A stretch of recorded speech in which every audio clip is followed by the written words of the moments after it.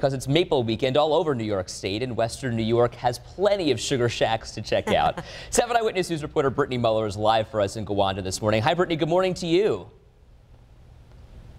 Good morning, Ed and Katie. We're live in Gowanda at the Glen Sugarhouse. Joining me now is Paul Leshevsky. He is the co-founder here. And tell me a little bit about the process of making maple syrup. Okay, first over here in the RO room, all the sap gets processed through a filter. Then it runs through a reverse osmosis machine that removes up to 80% of the water before it gets to the evaporator here.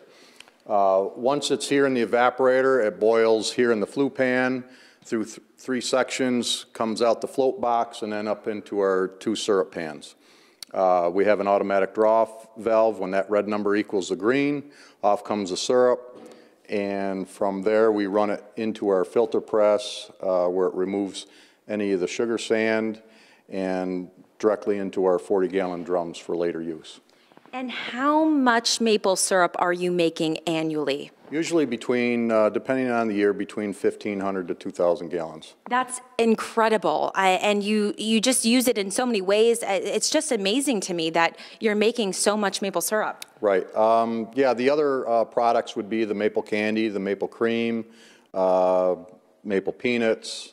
The granulated sugar is a big seller as well. What's the most interesting part about making maple syrup? I think for me, I like to be in the woods, working, in the woods. I like to see the sap flow come into the pump houses. Mm-hmm. Wow, incredible. And there's different grades of maple syrup. That's what I'm amazed with. Right. A few years back, they changed the grading system to be universal with all the producing states. So we've got the golden, the amber, the dark, and the very dark. Well, thank you so much, Paul.